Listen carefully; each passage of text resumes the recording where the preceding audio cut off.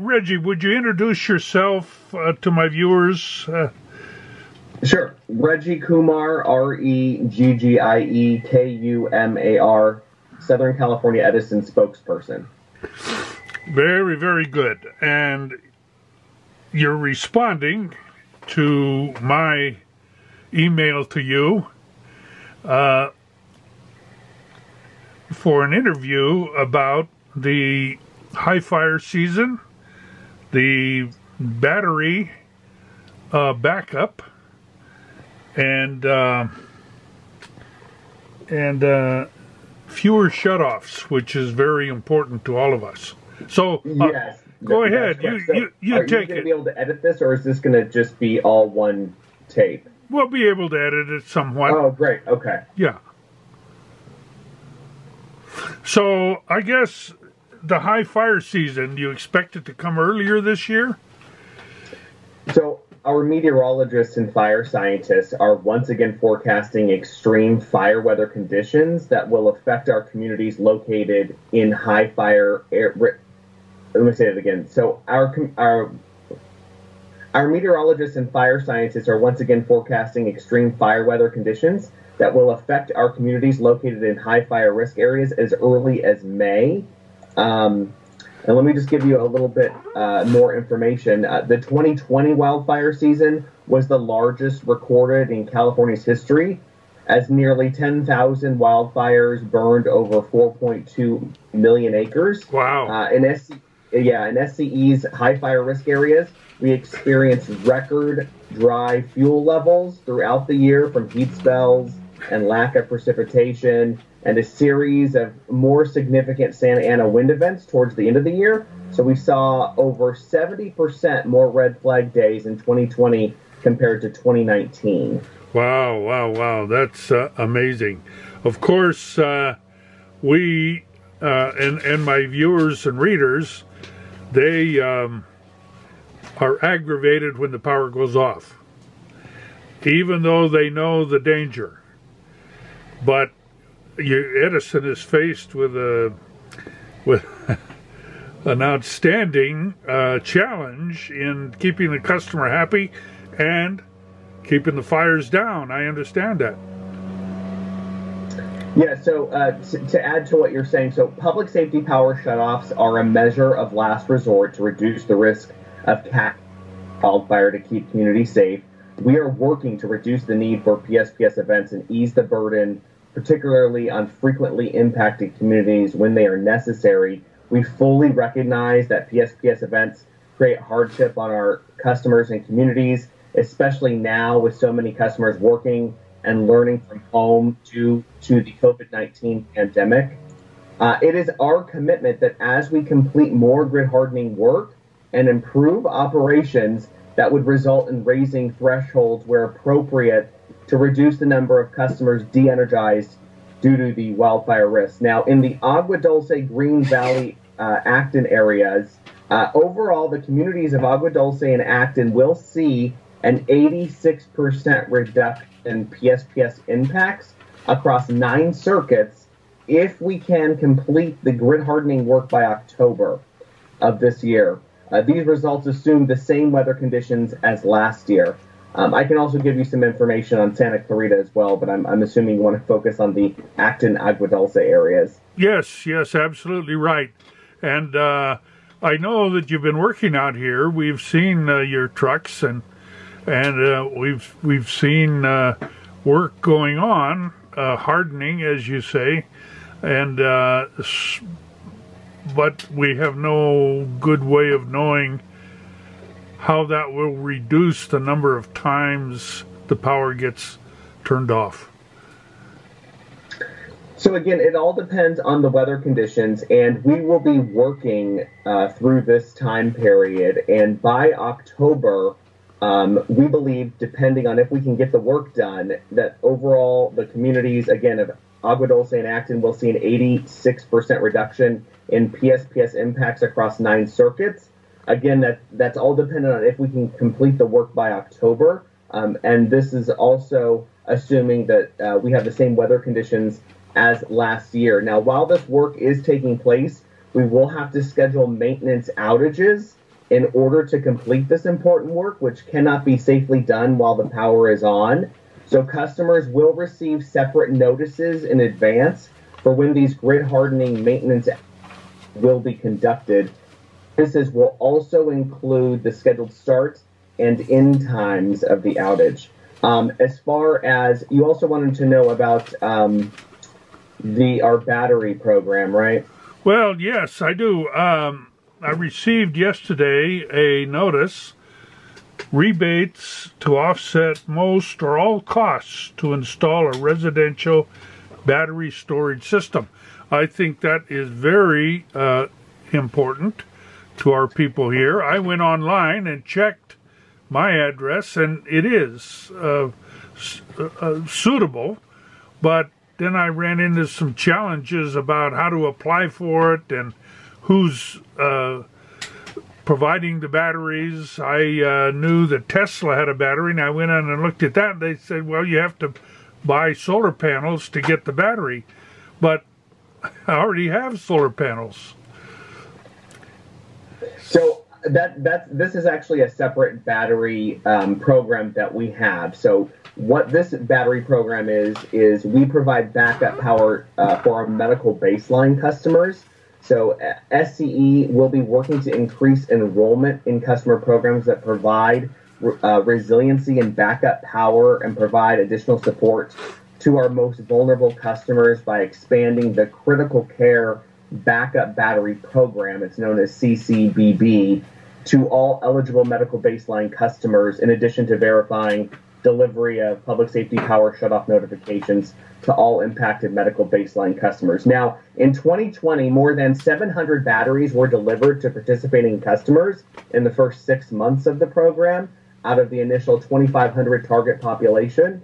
In 2021, this year, SCE is expanding the critical care battery backup program to include all eligible medical baseline customers, not just critical care customers that are enrolled in our CARE program, which is the California Alternate Rates for Energy program, which reduces energy bills for eligible customers by about 30%, and our FARA program, which is the Family Electric Rate Assistance, which reduces electric bills for qualified households by 18%, and reside in high fire risk areas.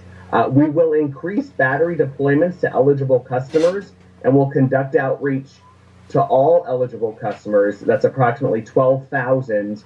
We assume that approximately 30% of total eligible customers will choose to enroll this year, and SCE will continue marketing and outreach efforts to reach as many eligible customers as possible. So if you are part of our medical baseline customer program, we can get you in touch with customer service to help get you one of these batteries if you're eligible and you're part of this program. Do you know if you are a medical baseline customer? No, I'm not. I'm not okay. Personally, but I know there are some in our area here that are, and that'll be anxious to know about it. But so the letter really is not directed to me. It's medical baseline customers. It's mainly medical baseline critical care. However, we do have rebates, and I can provide that information for you as well. For regular customers, rebates for regular customers. For regular customers. Let me here's some information here. So we do have, like you mentioned, we do have the battery storage rebates. I can send you the link for more information. And then also we have portable power station and generator rebates. So it's $50 rebate power stations and $300 to $500 rebates on portable generators for well water customers. I know that there are some well water customers in that area where you're located as well. Isn't that correct? Yes, that's absolutely correct. And that was my second question about the generators, because we have carried several articles about their availability. And I can add a little bit more about that as well. Yeah. So well water pump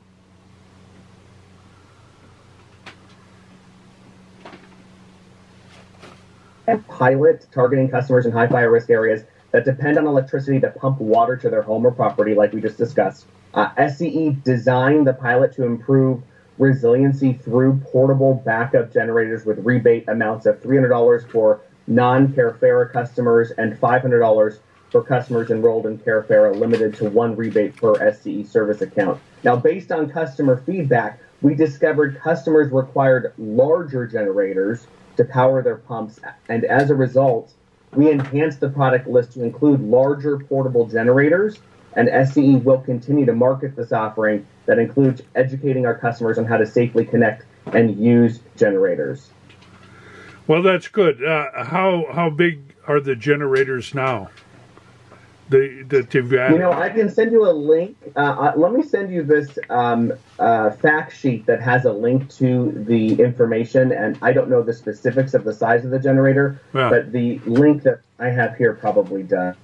Let me see.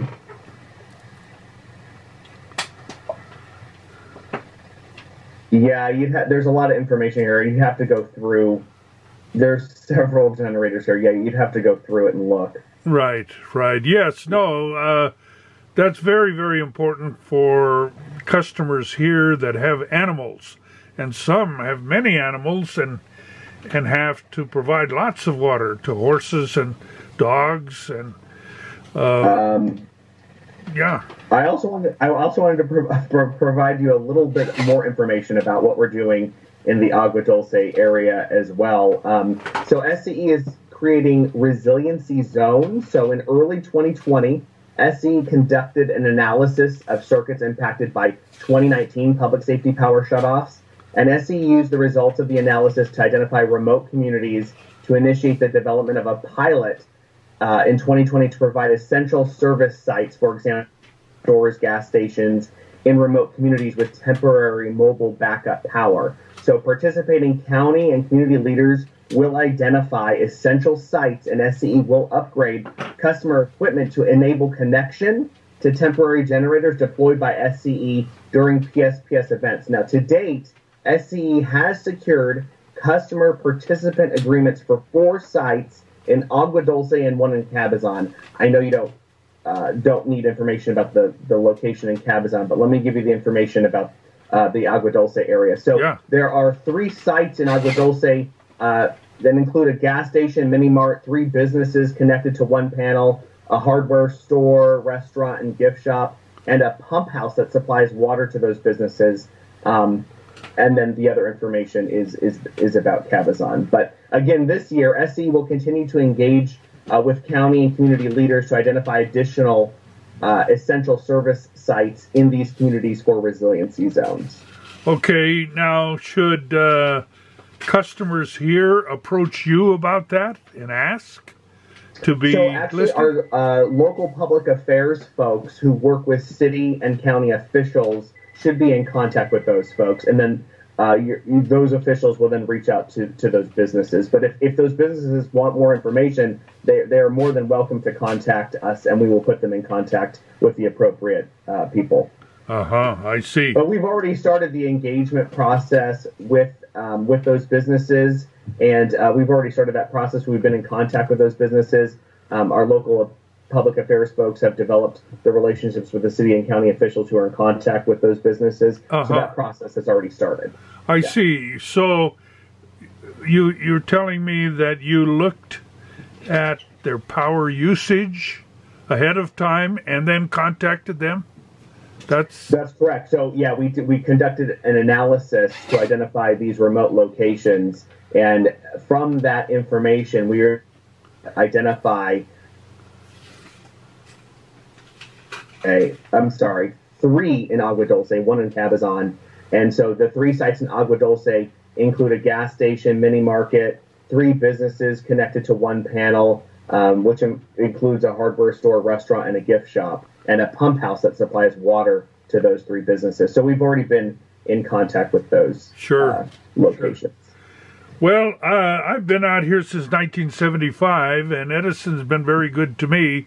In the early days, we had cutoffs, and I remember Fred Trueblood in the Lancaster office brought a generator and put it here so I could continue my weekly newspaper. And this was a long, you know, this is years and years ago. But there was nobody out here then except me, and he was gracious enough to bring that out. And that helped. That's good. They were redoing generators, I guess, putting in bigger ones to allow for the growth that happened here. And so they've been good to us. I know what that's like. I know I've heard, and we've had letters to the editor about people that are complaining about the power shutoffs, but I want to ask those people, well, come up with a better idea. So I know we only have 3 more minutes left, but I just wanted to provide a little bit more info for you and for your viewers and readers. So again, we have heard a clear message from customers, regulators, government officials, and public safety partners that the company must do more to reduce the need for public safety power shutoffs. I also want you to know that we've identified 72 circuits across our service area, across our 50,000-mile service.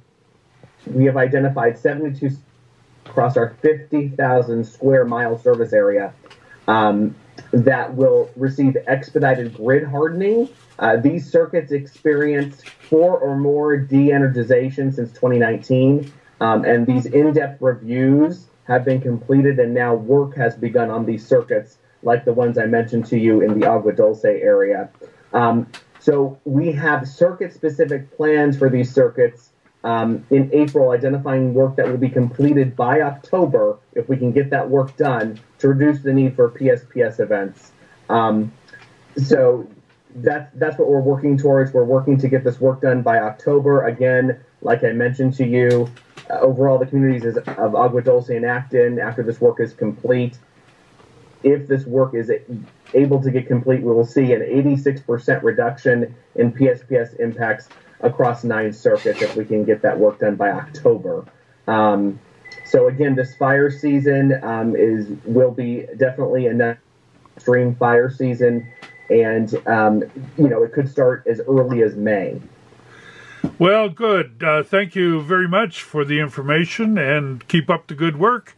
Thank you. I'll send you these fact sheets too with the rebate information if you want that. Yes, please do. Okay. So your viewers and readers can, click on the links and get that info. So. Okay. All right, Reggie. Thank you, John, for appreciate you spending some time with me today, and let me know if you need anything else. Okay. No, I think we just need more water, and we definitely need some precipitation. Yeah, yes. I see my phone said 40% chance of rain next Monday or Tuesday, so hopefully. I hope we get it. We definitely need it. You know that. Yeah. All right. The governor already announced some of the counties are in drought situation. Yeah. Okay, I gotta go. Take care. Okay, thanks, John. Okay, bye-bye. All right, bye-bye.